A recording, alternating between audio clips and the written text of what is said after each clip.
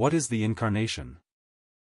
The Incarnation refers literally to the infleshing of the eternal Son of God, Jesus, putting on our flesh and blood, and becoming fully human.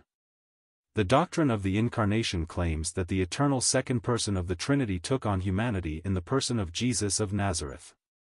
A helpful way to remember the key aspects of the Incarnation is the summary statement of John 1 verse 14, "The Word became flesh." The Word refers to the eternal divine Son who was, in the beginning with God, and who himself is God, John 1 verse 1. From eternity past until he took on humanity, the Son of God existed in perfect love, joy, and harmony in the fellowship of the Trinity. Like the Father and the Spirit, he was spirit and had no material substance. But at the Incarnation, the eternal Word entered into creation as human. He became a first-century Jew. Became does not mean that he ceased to be God.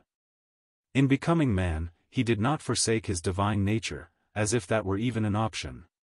Rather, he became man by taking on human nature in addition to his divine nature.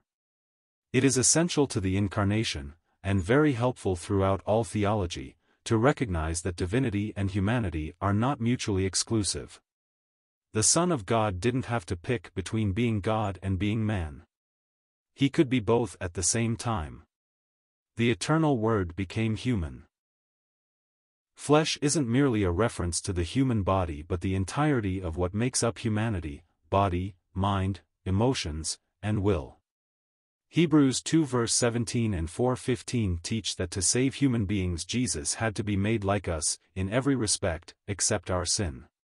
In the Incarnation, everything proper to humanity was united to the Son of God. The Son of God did not only become like man, he actually became truly and fully human. So the eternal Son of God, without ceasing to be God, took on a fully human nature. This is what Christians have long called the Incarnation. And what a magnificent truth and fuel for worship this is. Jesus didn't just become man because he could.